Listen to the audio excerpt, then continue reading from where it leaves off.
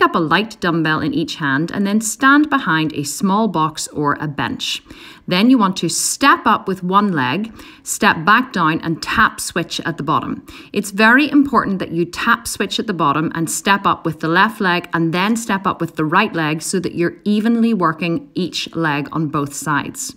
You want to make sure that your back stays nice and straight. The dumbbells hang down by your sides lightly and all the effort is in the legs. The left leg steps up and then the right leg steps up. Try to step nice and lightly on the bench or the step, as this is going to keep maximum control and stop you from getting tired and potentially injuring yourself. Make sure you keep your concentration the entire time and try to step very lightly up on the box or the step, because stepping lightly is what is going to cause maximum effort to stay in the legs and to work more muscles and burn more fat.